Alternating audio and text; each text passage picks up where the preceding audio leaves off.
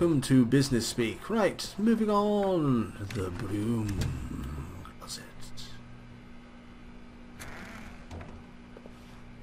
In we go. Stanley stepped into the broom closet, but there was nothing here, so he turned around and got back on track. See what he says about that. There was nothing here. No choice to make, no path to follow. Just an empty broom closet. No reason to still be here. It was baffling that Stanley was still just sitting in the broom closet. He wasn't even doing anything. At least if there was something to interact with, he'd be justified in some way. As it is, he's literally just standing there doing sweet FA. And I'm so good at it as well. Hello, hello, Emma 13. Hello. Are you really still in the broom closet? Standing around doing nothing? Why? Please offer me some explanation here. I'm genuinely confused. I'm waiting for my lady to turn up, for this is the Broom Closet of Love. You do realize there's no choice or anything in here, right? If I'd said Stanley walked past the broom closet, at least you would have had a reason for exploring it to find out. But it didn't even occur to me, because literally this closet is of absolutely no significance to the story whatsoever. But it has this brush. Thought to mention it. It's fantastic. It has this monkey wrench. In fact, all of these. Maybe to you this is somehow its own branching path. Maybe when you go talk about this with your friends, you'll say, "Oh, did you get the broom closet ending? The broom closet ending was my favourite." I hope your friends find this concerning. Well, I'm sure you're going to say it's my favourite now. I'm like Stanley really was enjoying fat it. and ugly and really, really stupid. He probably only got the job because of a family connection. That's how stupid he is. That or with drug money. Also, Stanley is addicted to drugs and hookers. Well, I've come to a very definite conclusion about what's going on right now. You're dead. You got to this broom closet, explored it a bit, and were just about to leave because there's nothing here, when a physical malady of some sort shut down your central nervous system and you collapsed on the keyboard. Well, in a situation like this, the responsible thing is to alert someone nearby so as to ensure that your body is taken care of before it begins to decompose. Hello? Anyone who happens to be nearby? The person at this computer is dead. He or she has fallen prey to any number of your countless human physiological vulnerabilities. It's indicative of the long-term sustainability of your species. Please remove their corpse from the area and instruct another human to take their place at the computer, making sure they understand basic first-person video game mechanics and filling them in on the history of narrative tropes in video gaming, so that the irony and insightful commentary of this game is not lost on them. Oh, yeah, All right. absolutely. When you've done that, just step out into the hallway. No. No, I shall taunt you some more.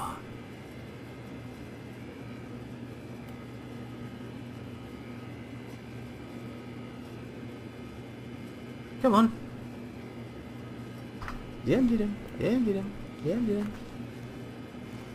This is such amazing viewing, guys. I hope you're really enjoying this.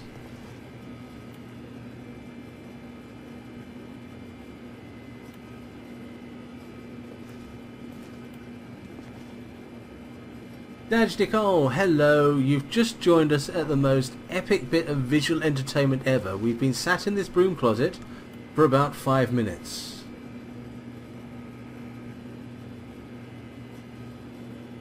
Yes, I think we're done here. Yeah. Ah, second player. It's good. You too? Unbelievable. I'm at the mercy of an entire species of invalids. Perhaps there's a monkey nearby you can hand the controls to. Fish? Fungus? Look, you can hammer out the details. I'm not particularly picky. I'll just be waiting for when you're ready to pick up the story again. Oh, Broom Closet Simulator 2014. Yes, I'd play that one. The Stanley Parable is absolutely fantastic game. It's a little bit old now. It's been out for a few years. But basically, it's just making decisions that You're moving through this office block. The narrator is saying you should do this, do that. It's up to you to decide whether you do it or not. And there's dozens of different endings to the game, and it's up to us to find as many as possible. Is he going to say anything? Is he? No, I think we've exhausted this one. But it's chafing here. There we go. Right, let's move on. Coming to a staircase, Stanley walked upstairs to his boss's office. Just a little bit.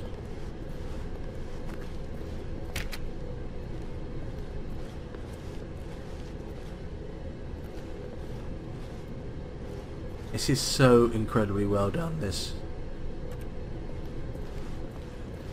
Right. But Stanley just couldn't do it. He considered the possibility of facing his boss. Admitting he had left his post during work hours, he might be fired for that. And in such a competitive economy, why had he taken that risk? All because he believed everyone had vanished? His boss would think he was crazy. And then something occurred to Stanley. Maybe, he thought to himself, maybe I am crazy. All of my co-workers blinking mysteriously out of existence in a single moment for no reason at all? None of it made any logical sense. And as Stanley pondered this, he began to make other strange observations. For example, why couldn't he see his feet when he looked down? Why did doors close automatically behind him wherever he went? And for that matter, these rooms were starting to look pretty familiar. Were they simply repeating? No, Stanley said to himself, this is all too strange. This can't be real. And at last, he came to the conclusion that had been on the tip of his tongue. He just hadn't found the words for it. "I'm dreaming!" he yelled. "This is all a dream." Oh, what a relief Stanley felt to have finally found an answer, an explanation. His co-workers weren't actually gone. He wasn't going to lose his job. He wasn't crazy after all. And he thought to himself, I suppose I'll wake up soon. I'll have to go back to my boring real-life job pushing buttons. I may as well enjoy this while I'm still lucid. So, he imagined himself flying and began to gently float above the ground. Then he imagined himself soaring through space on a magical starfield, and it too appeared. It was so much fun, and Stanley marveled that he had still not woken up. How was he remaining so lucid? And then perhaps the strangest question of them all entered Stanley's head. One he was amazed he hadn't asked himself sooner. Why is there a voice in my head dictating everything that I'm doing and thinking? Now the voice was describing itself being considered by Stanley, who found it particularly strange. I'm dreaming about a voice describing me, thinking about how it's describing my thoughts, he thought. And while he thought it all very odd and wondered if this voice spoke to all people in their dreams, the truth was that, of course, this was not a dream. How could it be? Was Stanley simply deceiving himself? Believing that if he's asleep, he doesn't have to take responsibility for himself? Stanley is as awake right now as he's ever been in his life. Now, hearing the voice speak these words was quite a shock to Stanley. After all, he knew for certain, beyond a doubt, that this was in fact a dream. Did the voice not see him float and make the magical stars just a moment ago? How else would the voice explain all that? This voice was a part of himself too. Surely, if he could just... creepier than this. He would prove it. He would prove that he was in control, that this was a dream. So he closed his eyes gently, and he invited himself to wake up. He felt the cool weight of the blanket on his skin, the press of the mattress on his back, the fresh air of a world outside this one. Let me wake up, he thought to himself. I'm through with this dream. I wish it to be over.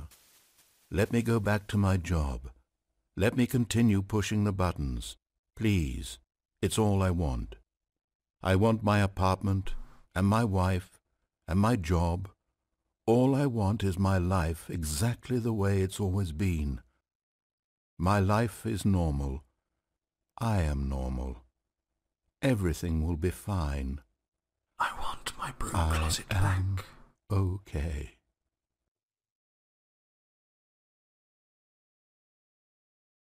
Nope, that didn't make it. Stanley Hello, Kate began Foster. screaming. Please, someone wake me up. My name is Stanley. I have a boss. I have an office. I am real. Please, just someone tell me I am real. I must be real. I must be. Can anyone hear my voice? Who am I? Who am I? And everything went black.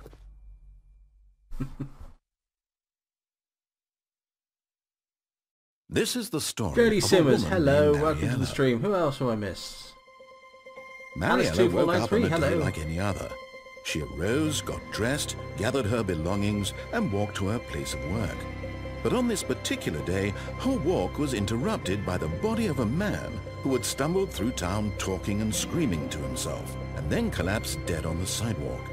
And although she would soon turn to go call for an ambulance, for just a few brief moments she considered the strange man. He was obviously crazy, this much she knew. Everyone knows what crazy people look like. And in that moment, she thought to herself how lucky she was to be normal. I am sane. I am in control of my mind. I know what is real and what isn't. It was comforting to think this, and in a certain way, seeing this man made her feel better. But then she remembered the meeting she had scheduled for that day, the very important people whose impressions of her would affect her career, and by extension, the rest of her life. She had no time for this, so it was only a moment that she stood there, staring down at the body. And then she turned and ran. Casey the Duck, hello. Well, another ending, and that was a good ending.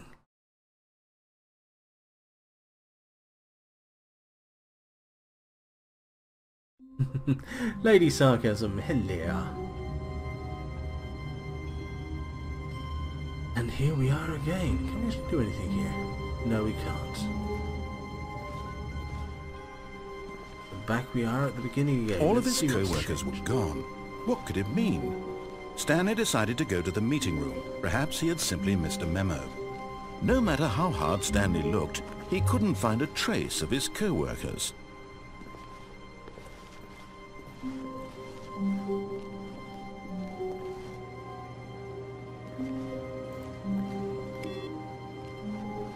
Oh, another waiting input. Input received.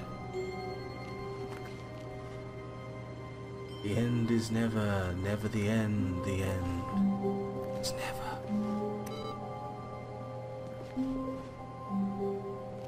I must admit, I am so jealous of the voice of this guy.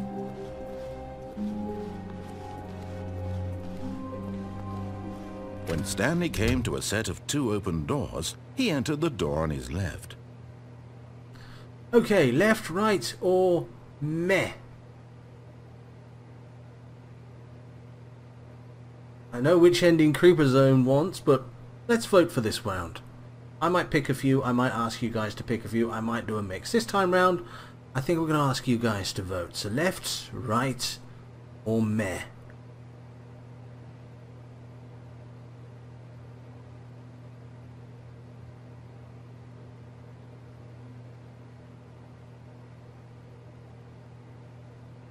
Oh, I'm only going to get one vote. Right, one for right. Two for right. Yeah, let's be honest with you, okay? They're computers in an office environment. You can guarantee somebody has been watching porn on them.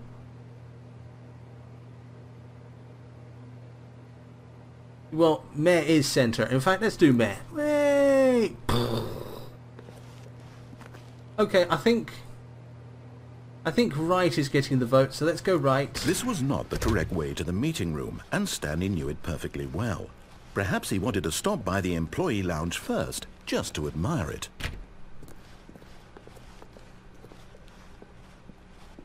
Right. Let's see what we get in here. Wow. Yes. This room. What a beautiful room. What a gorgeous, gorgeous room. Thank goodness Stanley had taken this detour on his way to the meeting room. Life without having experienced this room was now too horrible even to consider. Okay. But eager to get back to business, Stanley took the first open door on his left. Alright guys, left or right?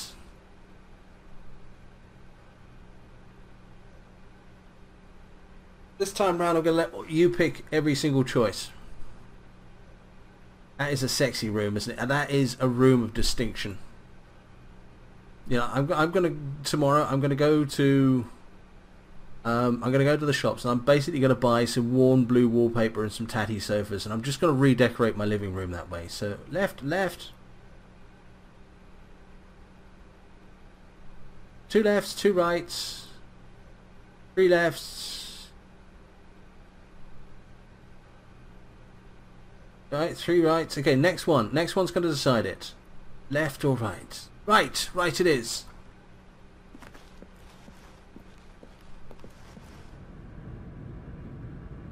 Stanley was so bad at following directions, it's incredible he wasn't fired years ago. Okay. And let's go over this time rather than jump off.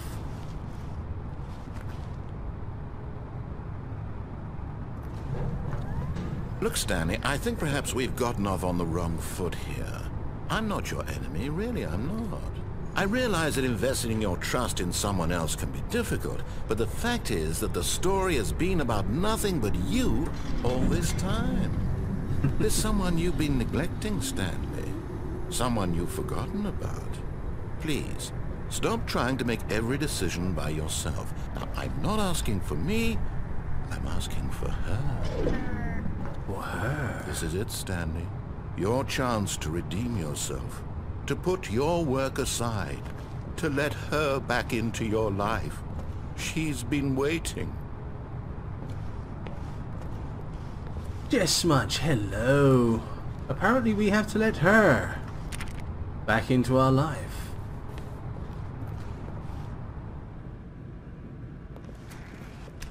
I hope she likes boxes.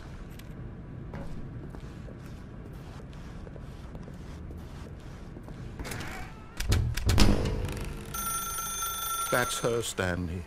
You need to be the one to do this. To reach out to her. If you can truly place your faith in another,